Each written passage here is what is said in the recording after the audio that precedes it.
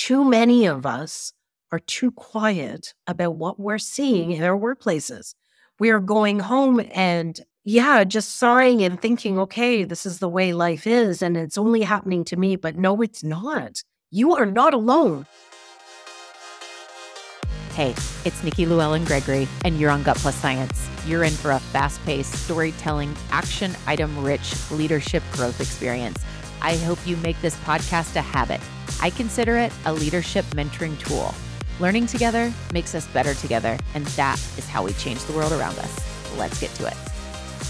Today's guest is building a global movement to prioritize psychological safety. That just fires me up speaking that out loud.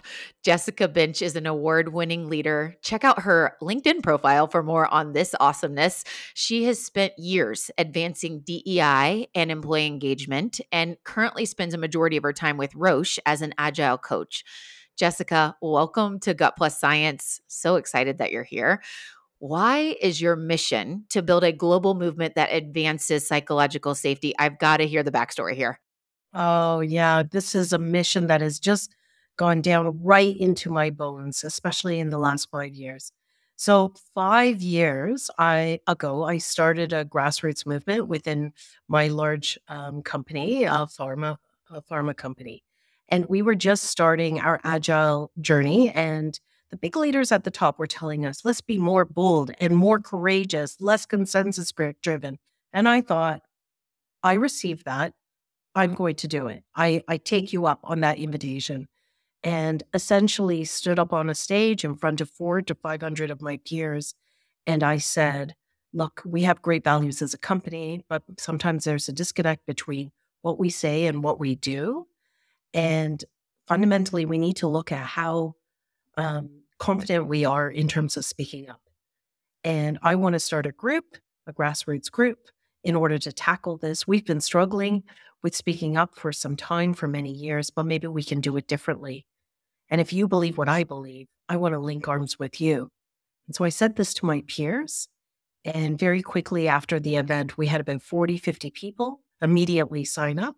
We formed a core team, and over the course of 3 years, we ran this movement on top of our day jobs.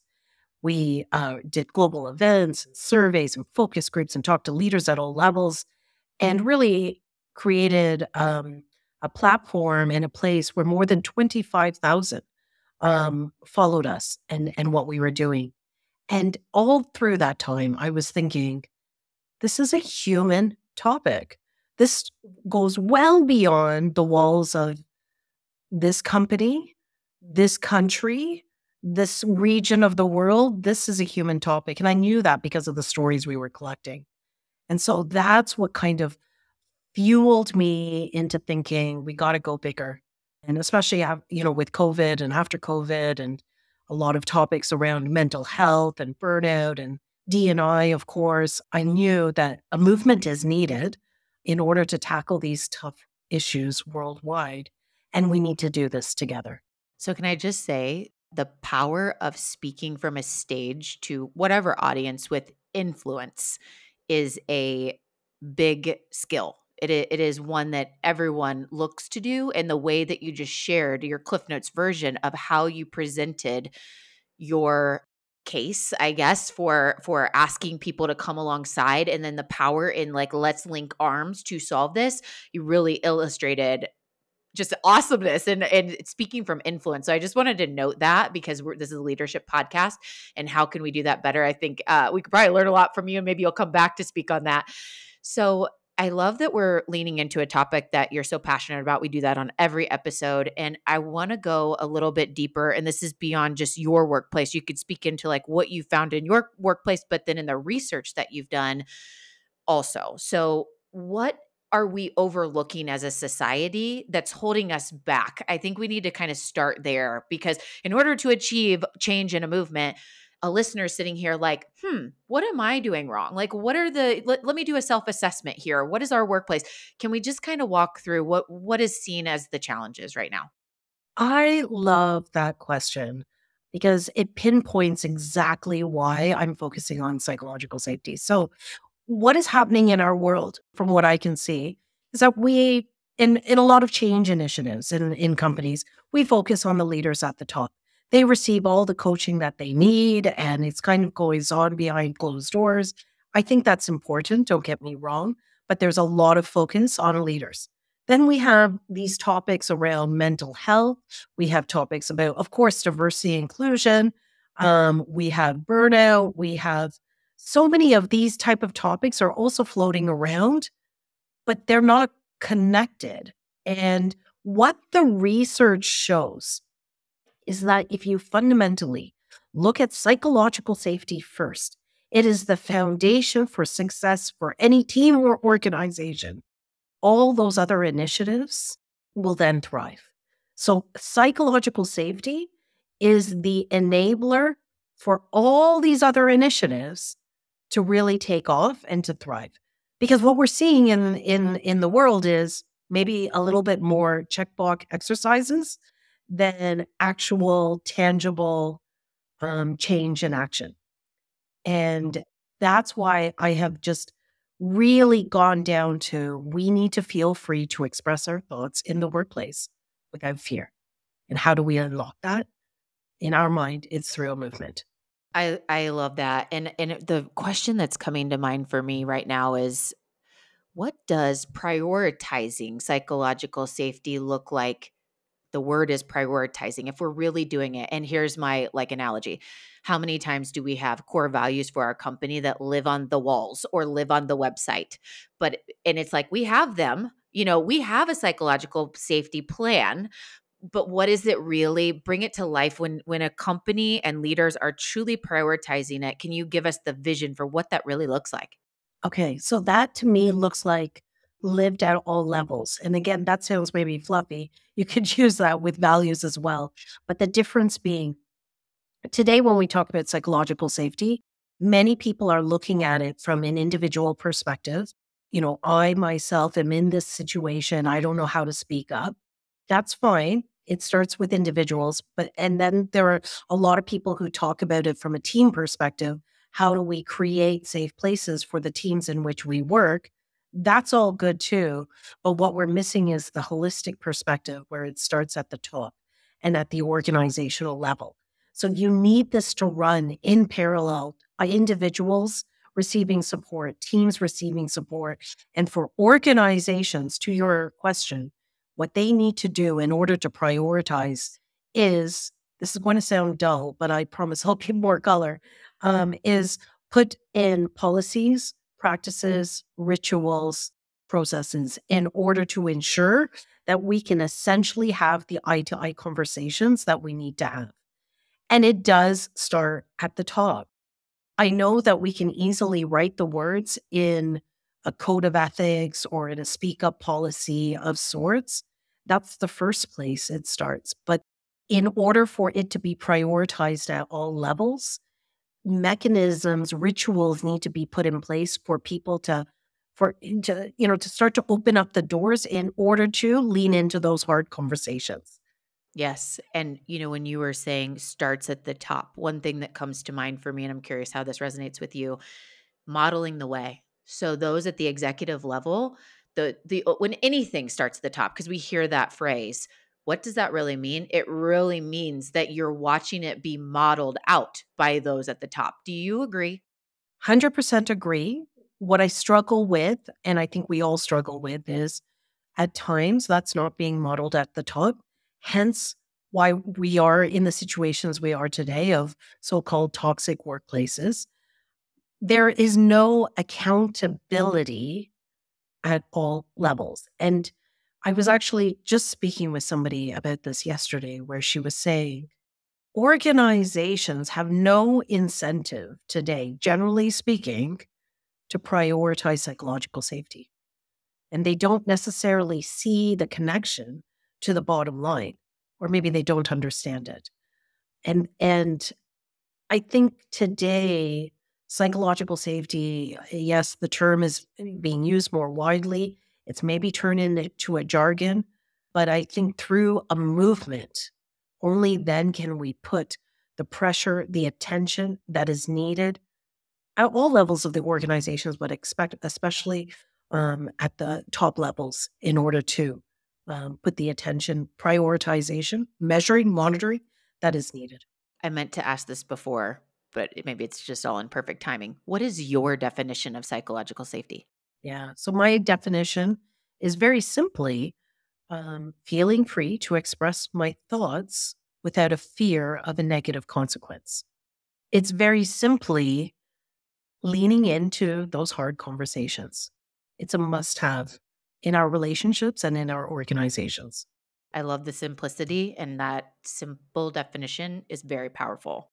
So let's talk about you had said many workplaces don't have, or people don't have the incentives really to activate this. So let's bring to life what a psychologically safe workplace looks like really illustrating that. We've been touching on it, but just really to give a clear picture, particularly tying in what does that look like when incentives are there and people are living this out and are rewarded for doing that and celebrated. So if I paint the picture first in terms of today, when we go into a corporate workplace, I had to learn this over time, but there's a certain understanding that certain language is used, maybe corporate jargon is used. You need to be very careful about how you show up, how you express yourself, when to speak, when to not. That's, in some ways is good, but there is the sense of I need to put on a mask when I go into the workplace. As opposed to in a true psychologically safe workplace, a psychologically safe workplace will have people who are asking the so-called, well, I was going to say dumb questions, but there's no such thing as a dumb question, but asking the hard questions, not feeling like they are marginalized for asking. People are learning together. People are having, I like to think of it as this an analogy. Let me take a step to the side.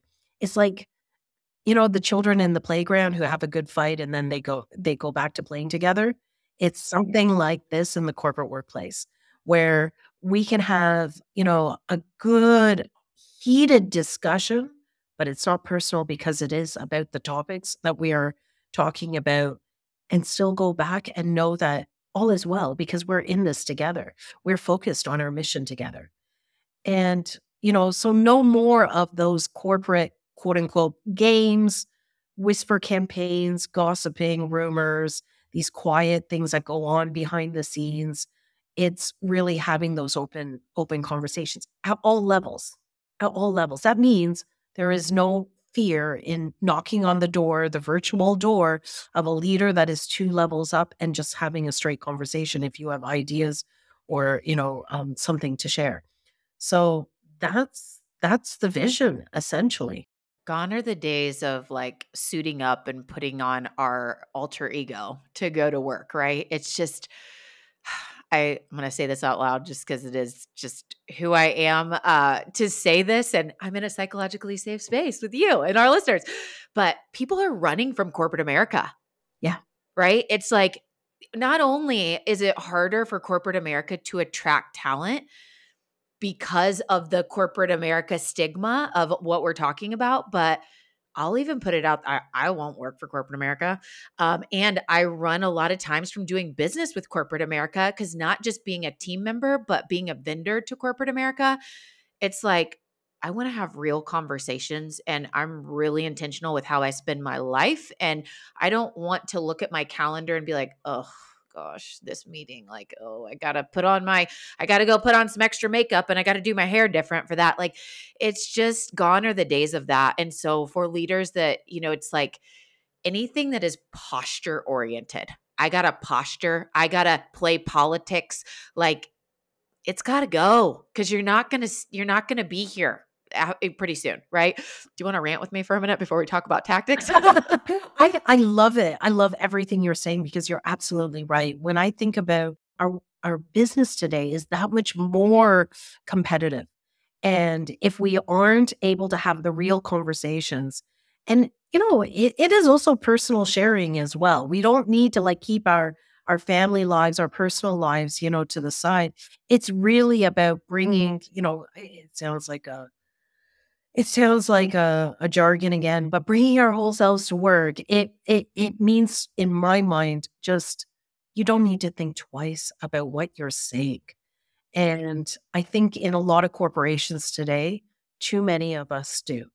And that puts an extra pressure on top of a very busy and stress-filled, work life, an extra unnecessary pressure that just needs to be removed. I have people on my team that their focus is on unlearning because our culture is so different and they came from corporate America. So I just wanted to throw this out for a second. Whether it's a leader that is in their third decade of career, or it's a person that has had one or two jobs that's been in the corporate world, we have to unlearn. It's this, and it's really important because when you said something that sparked this, where we've been accustomed and we've learned this way. Our parents did this, our grandparents, right? And so it's really important to take time back and unlearn it. So when I think about the word movement, that I love so much, that you're on this mission, this personal mission, and you brought so many people behind you. Before we start talking about tactical efforts like policies and rituals and practices and stuff, movement. When you think of a movement, any leader that's trying to make change, this would be the most grandiose version, right, of movement. I want you to break that down. What is that? What is a movement? So movement to me is when mass numbers of people are doing the same thing, saying the same thing in a steady drumbeat. That to me is what a movement is about. If you think about Me Too, Black Lives Matter, those are the, two obvious big ones. How did that become the names that we all know today? It started because of some urgency of a situation, and people were crying out together. Almost, in short amounts of time, so many people were saying the same thing and then sharing their own stories as well. And that to me is what is needed. Too many of us are too quiet about what we're seeing in our workplaces. We are going home and just sighing and thinking, okay, this is the way life is and it's only happening to me. But no, it's not. We need to hear more of that, bring these more to the surface. It's not just about stories, but that's the first place. And let people know you are not alone. The experience that is happening in Switzerland is happening in America, is equally happening in Asia. So this is a human experience, and that's will bring us together. Yes. All right. So let's do this. So we're going to break down some of these tactical ways, like how do we do it? So I don't know where you want to start there, but I know you'd mentioned like policies in place or practices. I love the word ritual. So I'm going to let you go and I'm going to play color with you. So I did mention before that we look at it from a holistic perspective, organizations, teams, and individuals. So I'll just start with individuals and teams before I get to organizations. For individuals, they need coaching. We all need coaching. We all could benefit from somebody who would spar and give us like new perspectives through conversation and through questions to unlock whatever situation we are in. But that's not enough. Sometimes you really are in a toxic situation and you really don't know what to do. So then you go to the team level. In the team level, and this is where I put on my agile coach hat, there are many tactics or rituals that can be put in place for a team to set them up for success, such as setting up a team canvas when they first come together. What is your purpose as a team? What are your values as a team? What are our meeting rituals? What are, the practices that we want to come, hold together that are as important to us as a team? So there are some practices that need to be done at this level. But if we talk about organizational level, that's where it becomes, in my mind, the game changer. Because let's say I am confident in myself as an individual to speak out, and I feel safe in my team, but in this heavily networked world and in organizations, we cannot overlook the organization level. Organizations that are open to prioritizing psychological safety starts with, as boring as it sounds, codifying it. When you codify it, you need to communicate it. And when you communicate it, that means you need to have regular training and awareness. And when I say regular, I'm not talking about one workshop, one webinar, and that's it. It's like a yearly or bi-yearly message that is really ingrained for every employee in the organization, as well as any new employee that comes in. What else? Then what we need to do is create that transparency. So start looking at what are the mechanisms that we have in the organization that could unlock those hard conversations. I gave the example of the employee engagement surveys. If you unlock and make transparent those comments, imagine what conversations can erupt, in the hallways because we've given permission for the people. What else could we do? For example, exit interviews. Does your company even hold exit interviews? As the first question. But second of all, if you do, what happens with those comments when people leave? Why are people leaving?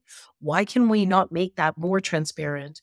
Of course, we protect the anonymity of those who are sharing, but that information is so important for us to uphold in companies.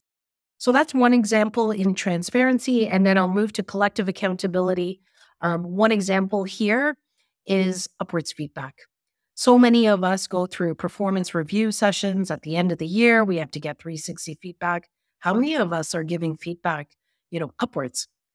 And I know that sounds really scary to give feedback, let alone one-on-one to a senior leader. But imagine if we were to do it in a group setting, facilitated by, a coach or an agile coach or whatnot. We need to practice the art of speaking up giving feedback. And that includes any level in the organization. My biggest point when it comes to Vanguard Voices is there are lots of interventions that need to be put in or could be put in. What we need to do is we need to try with a number of different interventions. We need to practice, and then we can believe it. We don't need to do a lot of theoretical work. We just have to practice, and then we can learn the theory as we go, of course. It starts to live in the hearts and minds of those who work there, and that's when collectively people say, no, this is the way we do business. This is the way we talk to each other, because this is embedded in our day-to-day. And when you said collectively, I was just thinking about, okay, a movement coming together to be celebrated is when you start to see examples of the collective effort at the micro, meso, macro levels. That's just like a beautiful vision of seeing it all come together. Love that.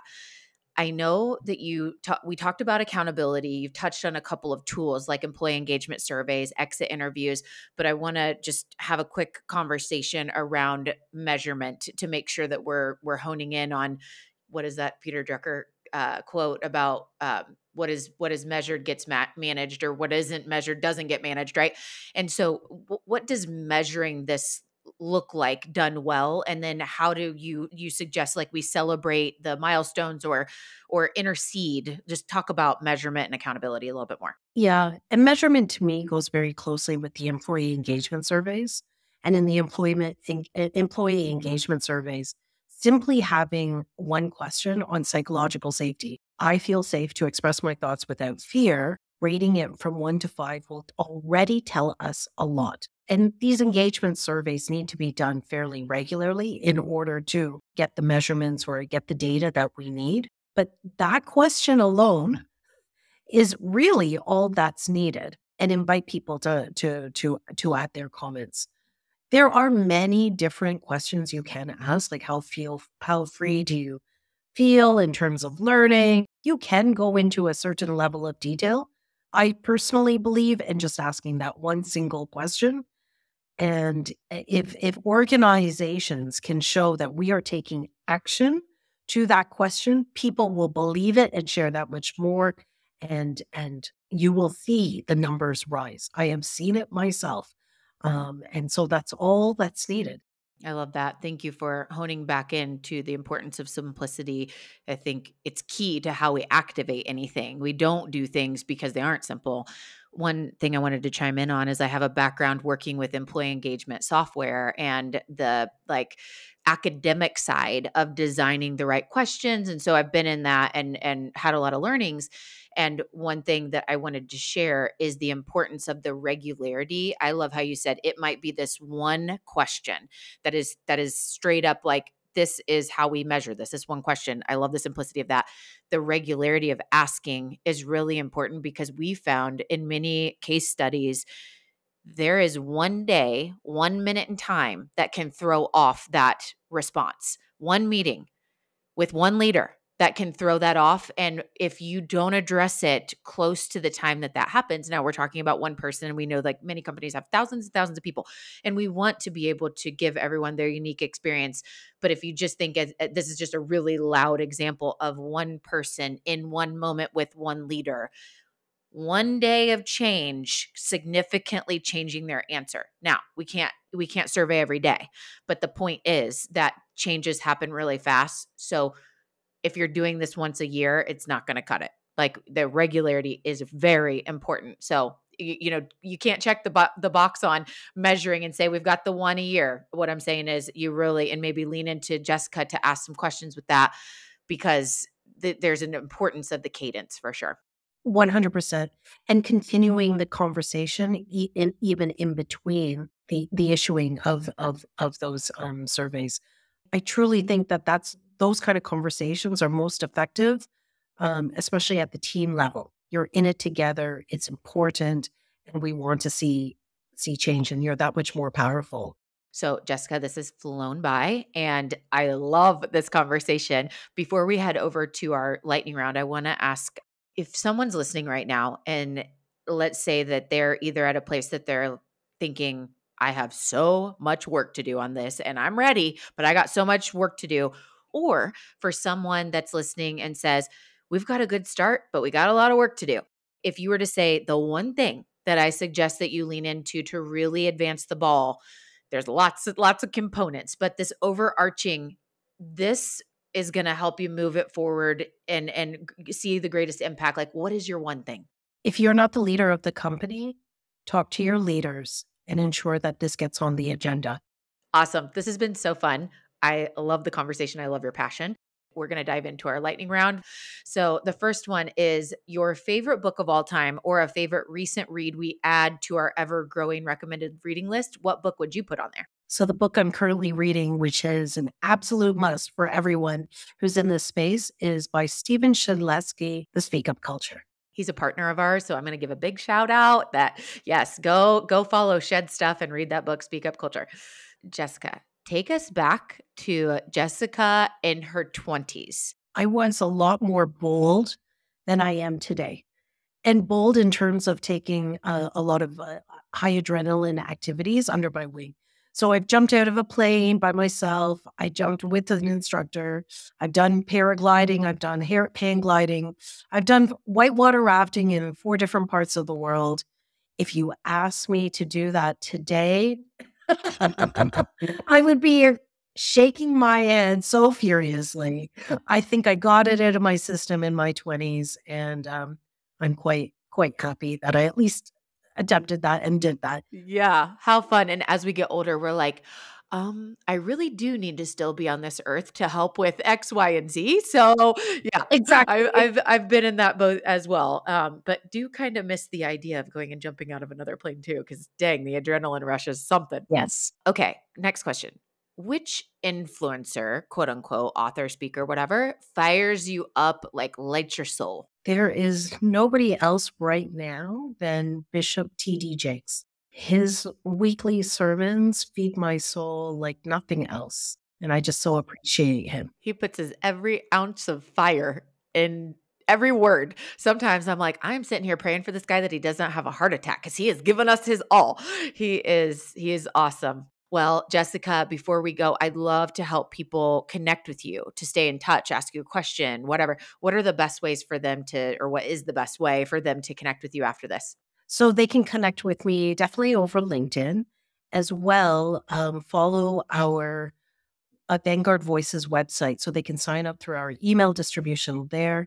We have a Speak Up Summit coming up in June. People will definitely want to be part of this. It's going to run over 24 hours and 50 plus speakers. So that's, to us, is a particular milestone that I want to highlight that people will probably want to join because we're going to be starting to catalyze those global actions for this movement together.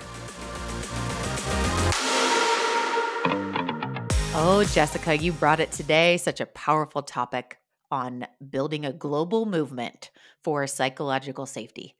I love getting behind somebody's passion. Here's my truth you can act on from our conversation today. Number one, psychological safety is the enabler for all things to work. Psychological safety is feeling free to express my thoughts without a fear of negative consequence. Number two, it all starts at the top with psychological safety. Leaders at the top have to be living that out. So it has to be macro level, meso, and micro, all flowing together, but it starts at the top and we have to model the way. Number three, speak up. No more being quiet. You're not alone in what you're thinking. And to be able to share those things and feel freely, you got to practice it. So practice speaking up. Number four, each team member needs values practice with rituals to enable people to feel safe and to speak up. So, what are the rituals and the values on your direct team outside of the whole company, your team, your values, your rituals? Number five, transparent feedback is two-way feedback. Leader, team member, back and forth feedback. Number six, measure psychological safety via employee engagement surveys with limited questions, standardized regularly. An example is having one question related to psychological safety every single time that you're pushing out that employee engagement survey. Same question, a regular cadence, and you're able to then measure against your baseline and watch the progress. From there, at the team level, ask open-ended questions so that you get feedback on how do we improve? What are the how ideas, the hows we improve? We want to hear your feedback. So, with that, y'all, we'll see you next time.